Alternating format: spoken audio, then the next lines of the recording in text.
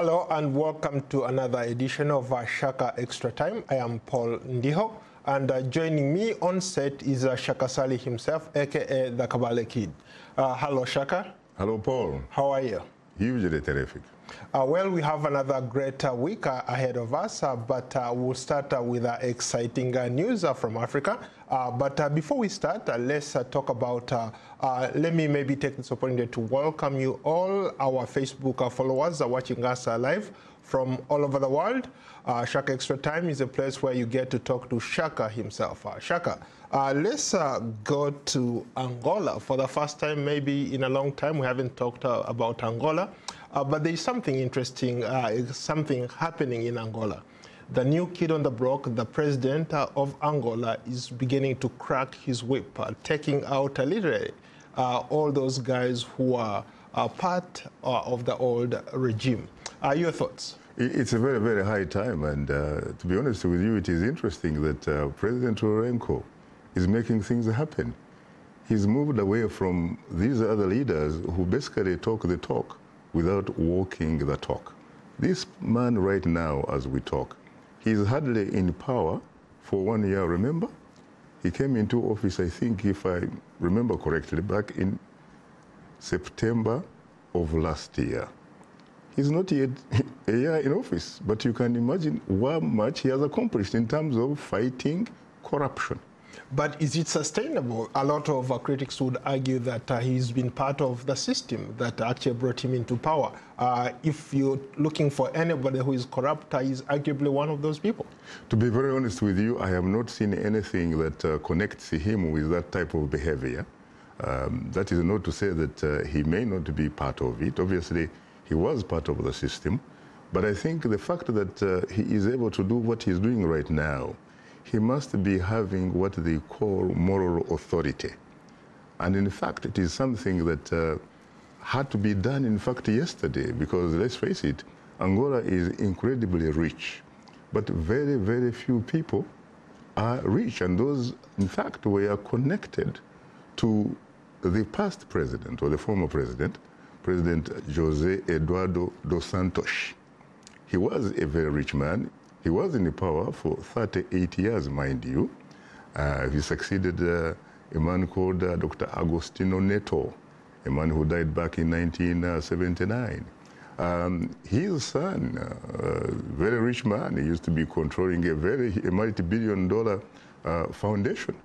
And you know that he has actually been indicted also for having siphoned away more than actually $500 million US to banks in the United Kingdom.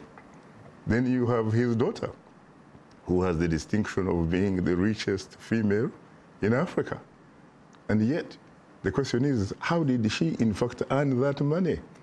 She used to be, by the way, the boss of Sonangol, the state oil industry. That's where most of the money in Angola come from, until, of course, she was fired by the incumbent president. This man knows what he's doing. And the fact that he is even able to fire the army chief of staff, who apparently was trying to figure out a way of getting a credit line of $50 billion US. Can you imagine? He also fired the chief of foreign intelligence. This man must know what he's doing. Let's face it. Until he became president, he was Minister of Defense. He's also a general in his own right. He is a former freedom fighter, or at least a liberation fighter. You know, when the MPLA, seized the power back in 1975. This is a man who also, just like his predecessor, studied in what was then the Soviet Union. And he got himself a degree in what they call historical sciences to boot in the Soviet Union. He is formidable. He seems to be on the right track. How about those critics who say that maybe perhaps he's doing this, there's everything he's trying to hide, and most of the targets are politically motivated? Forget about that, because let's face it, I am not one of those people who is going to come and say, I know for sure that the Angolan judiciary is an independent arm of government, and that it is obviously incorruptible. I don't know that. But let's face it, this information is coming out of the Angolan judiciary. These are the courts which are actually trying to do their job. And let's face it, what is the reaction so far? People, in fact, are urging him to go on. So I think this man knows exactly what he's doing. He also knows that it is the right thing to do because, as I said, Angola is one of the richest countries in terms of resources. But in terms of distribution, you will find hundreds of thousands of people, my brother, sleeping on the streets of Rwanda, the capital, and what have you. Come on, man. Angola, the Rwandan capital, for example, Rwanda, happens to be one of the most expensive neighborhoods to live in. And yet people don't have the money. It's only very few people who have money. Let's move along. Let's cross over to Malawi. Former President Joyce Banda, there are reports that she's going back to her country nearly 4 years after she's been in self-imposed exile. Your thoughts? Well, I think it is high time she went back, really. You know, of course, that it was alleged that she was involved in the Cashgate, a very obviously unfortunate, kind of, event that took place in Malawi when she was in office. But in fact, the facts will show that she inherited this Cashgate from the president that she succeeded, who actually died, Dr. Bingu Wamutharika. And yes, there were some very high officials in her cabinet. They were, in fact, some of them found guilty, and they are serving time for that. And recently, I saw that the Malawian courts found that there was no evidence. There was no evidence to nail Joyce Banda. So I think she's very free to go back to her country. And perhaps since there is going to be an election very soon, present herself and see if she can have a shot at State House again. Who knows? Shaka, I was in Malawi right after the elections took place nearly almost 5 years ago. And Joyce Banda at the time had just lost those elections. And to be honest with you, I spoke to a lot of people on the ground, young people, old people, and nobody seemed to like her for some reason. They didn't think that she measured up to the level of leading that country, that she was not a strong leader. Are you suggesting that you sort of carried out something equivalent perhaps to a public opinion survey? Not necessarily, but from just observing and talking to people. And I'm not talking about politicians. I went to the markets, I went to universities, talked to young people, and that's the impression I got. Well, when you are in power, there are always going to be those people that support you. Some of them, in fact, sycophants, because obviously they have something to benefit from you. And there are also going to be other people that are not going to be, to particularly like you. Let's face it, she also happens to be a female. How many female have you known who have actually occupied that position in Africa?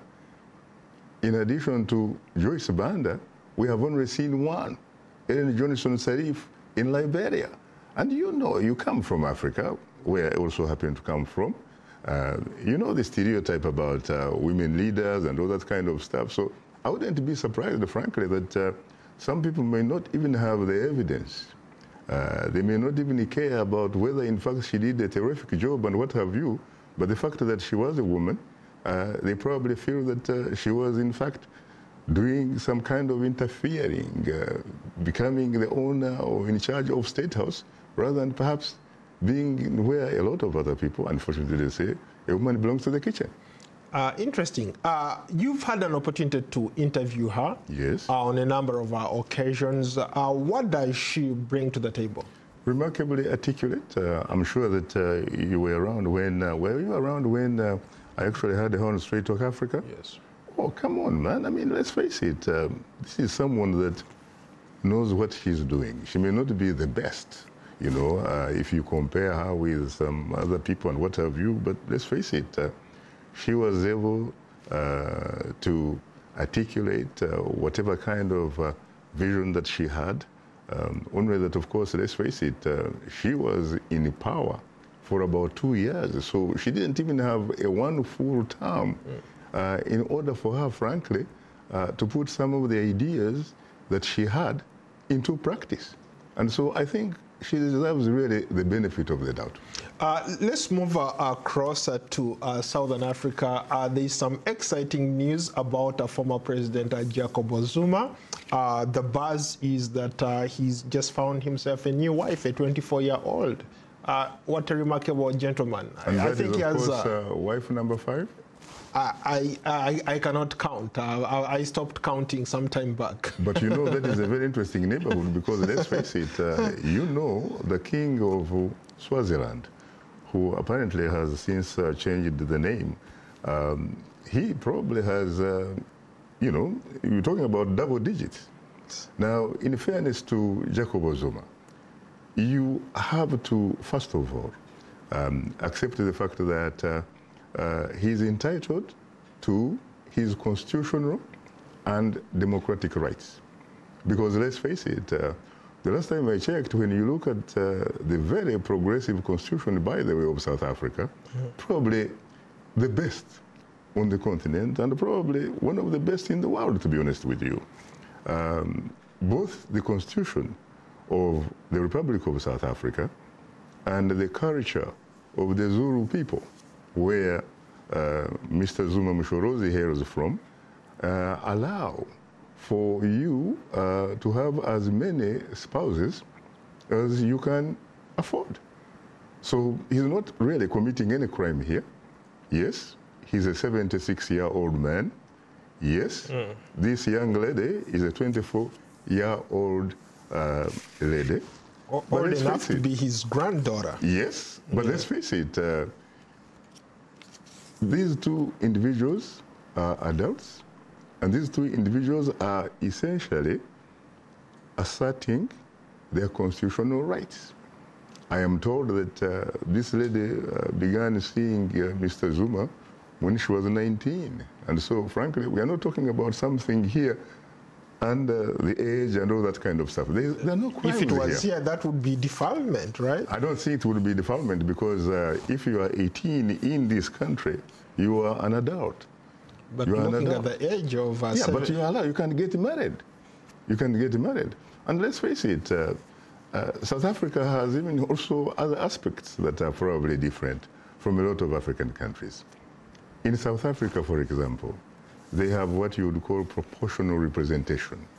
In South Africa, unlike most countries, you do not vote specifically for an individual for member of parliament. You actually vote for a political party. And each party, if it gets 5%, I think, if I remember correctly, then it is entitled to representation in parliament. And the party has the right to choose the specific individual that serves into that office. In South Africa, you do not have a presidential system where somebody goes throughout the country campaigning to be the next president. It is the party or the coalition of parties, if they win to go into parliament, they are the ones, in fact, that eventually elect or choose somebody to be president. So there are differences here. And I think, really, there are a lot of things that a lot of African countries, sincerely, need to kind of like borrow from South Africa, because let's face it, we've talked about how South Africa is one of the few countries on the continent that is able, for example, to recall a president, or anybody for that matter.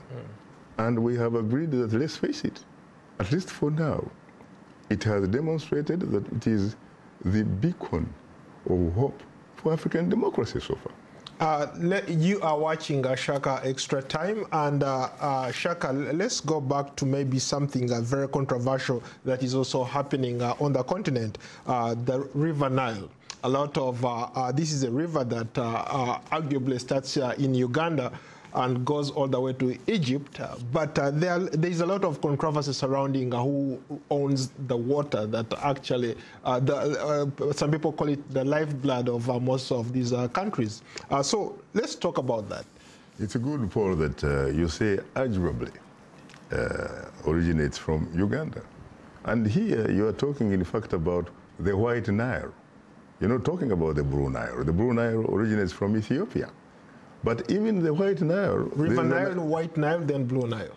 Well, White Nile, Blue Nile, they both form what is called the Nile River. But the thing is, the question even about the source. Speck, allegedly discovered the source of the Nile in Jinja, where you and I actually had some, called home for some time. And yet, let's face it, first of all, there's no way Speck could have discovered the source of the Nile because he was not the first individual. There were local people. Precisely. The other thing is that when you go to Bujumbura, you go to Rwanda, in fact, they have a hotel called Source de Nile, the source of the Nile. They actually claim to be the authentic or the original source of the White Nile. When you go to Rwanda, you have the same thing. The Congolese, all that kind of stuff. So really, we don't actually know the authentic origin of the White Nile. But having said that, it is very, very interesting that there have been about 4 agreements about how the now 10 countries could actually figure out a way of sharing that resource. But the most important agreement is the one, guess what, which was signed in 1929 between Egypt and what was then called Great Britain. And Great Britain was signing that agreement on behalf of some of the colonies and protectorates and the territories that were under her, colonial leadership. So we're talking about Kenya. We're talking about then, Kenya was a settler colony. It was in fact never supposed to be really independent under Africans. It was a settler colony. And then you have south of Kenya, there was a country called Tanganyika.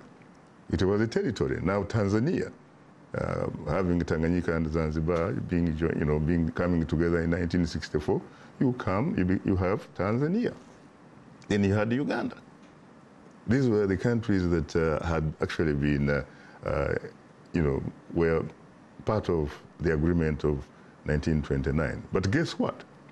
This agreement provides a veto power to Egypt, even though it does not, in fact, these waters do not originate from there, but it has veto powers. And it has even threatened to go to war. In fact, it has threatened to go to war with Ethiopia because Ethiopia is doing something that the Egyptians do not think was actually in their interest, because they are building some kind of huge Renaissance dam, which would be providing electricity and what have you in that region. And let's face it, by the way, the Blue Nile actually has more waters that pour into the Nile than the White Nile, because the White and the Blue Nile actually meet in the Sudan before they move on to Egypt and the Mediterranean. So it is a very unfair agreement, just like back in 1884, the Berlin Conference under Chancellor Bismarck, which brought about what history regards to as the scramble for Africa, where European powers actually sat around a huge table with not a single African present. But guess what? The Africans are actually trying to fit into those boundaries. Yeah, that's a good segue. Let's go to our Facebook comments, Shaka. There is a Facebook from Nigeria here who says, Emily Okoli says, as a Nigerian living in Nigeria, those saying that Mr. Buhari is incorruptible is purely a fallacy. Buhari is not only corrupt, but nepotistic and incapable. What's your take, Shaka? Well, I think that my brother is entitled to his opinion, but from where I am and the kind of research or homework that I have done, to be honest with you, I have gone all over the place. I have not found the kind of evidence that this gentleman is sort of quoting in terms of Buhari being corrupt. I don't know about being nepotistic. He probably has more information about that than I do.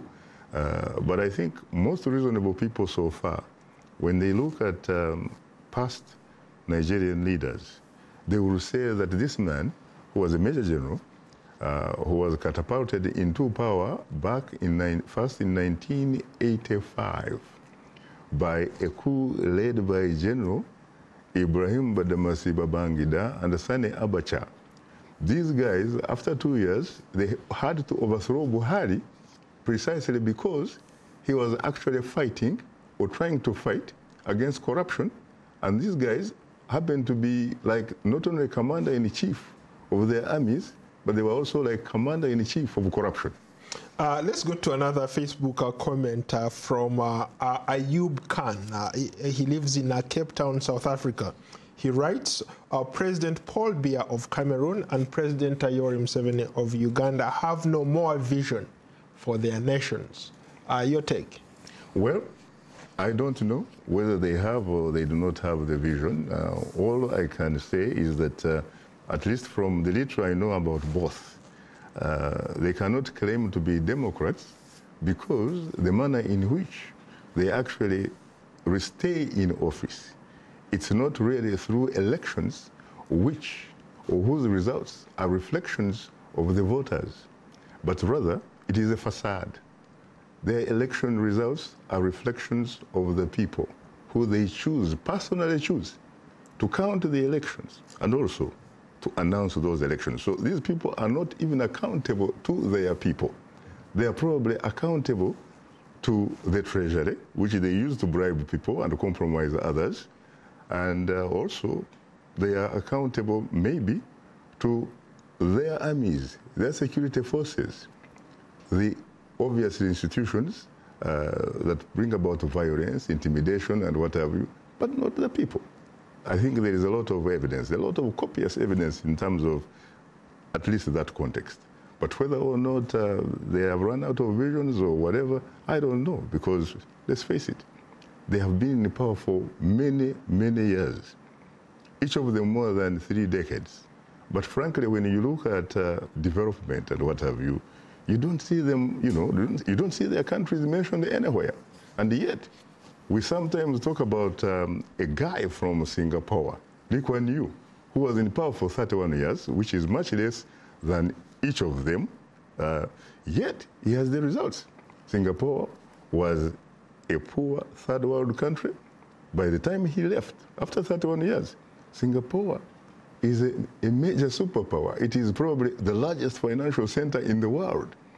It also has one of the largest income per capita in the world. It is, in fact, in the league of developed nations. But when you go to Uganda or you go to Cameroon, you don't see anything, frankly, just because somebody has been in power for 32 years for Uganda, and I think about 36, 37 for Cameroon. In fairness to Uganda now, President Yoweri Museveni, people can argue a lot of, his fans could argue that he has brought stability. People actually use that to say that they sleep at night. There is economic and social development. You can talk about the roads. There is infrastructure development. You can drive from one point to another. Isn't that fair to say about President Yoweri Museveni? First of all, if you are in a government, frankly, that's what you are supposed to do. You are supposed to do something. But when you talk about stability and peace, what do you actually mean? Or what do those people mean by stability and peace? Is it simply because somebody has been in the State House uninterrupted for so many years? Stability and peace, Paul, someone would argue that it is not the absence of war. It is not the absence of violence. Rather, it is the presence of socio-economic justice for all. Do those things obtain in those two countries that you have talked about? I think so. I think so. What do you mean you think so? Yeah. You talk about socio-economic justice? Yes. How can you talk about socio-economic justice where you don't even have an election, you have selections? How can you talk about socio-economic justice where there is no service delivery or inadequate service delivery to the extent that even the president himself at one time demonstrated that he had absolutely no confidence in his own country to the extent that his daughter, who was supposed to give birth and not sick, was dispatched to Germany in a presidential jet just to give birth. Okay, real quickly, let's go to another Facebook comment from Kayola Mustafa. He wants your take on how you distinguish African leaders from African rulers. Make it very brief. Very interesting, because the answer is very simple. If you are an African leader, it means that you are accountable to your people. And it also means that it is your people who have chosen you to be in office. So there is that kind of dynamic. On the other hand, an African ruler is somebody who does not account his actions to his people, simply accounts his actions to the security forces that he commands and the treasury that he uses to bribe and compromise people. What are you talking about tomorrow on Straight Talk Africa? Well, very interestingly, tomorrow, in fact, there is a special town hall edition, and it is going to be looking at the issue of autism, and it is going actually to be moderated by the one and only Leno Modu, someone that, of course, has a lot of experience, has hosted a lot of health issues, and I think I can't wait to see it myself. Okay, we still have time for maybe another question. Let's go to another Facebook comment from Cameroon. Let's go to Pius Takim in Cameroon. He says, the United Nations has played a significant role in helping nations that really sometimes seek for help. Why can't the United Nations go to their rescue in Cameroon? Well, it depends what we are talking about. I'm sure that they have United Nations presence in the Cameroon. I'm sure they have the UNDP. I am sure that they have offices of UNHCR. They have the offices of World Health Organization and what have you. And I'm sure these different offices are making a difference in the Cameroon, one or the other. But if you are talking about bringing about democracy and that kind of stuff, I don't see how democracy can come from the United Nations, because even the Security Council itself, which has 5 permanent members, only 3 countries, Britain, France, and the United States, can probably claim to have democracy, because when you talk about Russia and China, they can't pretend to have democracy. And guess what? They actually hold or wield veto power. In 30 seconds, is there democracy in Tanzania, considering that the government is now forcing bloggers, vloggers to pay tax on whatever they post online? I think that everything I have been seeing lately, and the new president, of course, he's been there for quite some time right now, John Pombe Magufuli, I would probably say that Tanzania is democratically challenged as we talk. Yeah, well, on that note, thank you so much. Once again, Shaka, it's always a pleasure having you here. It was a great conversation. I look forward to hosting you on another edition of Shaka Extra Time. The feeling is mutual. Until then, so long from Washington.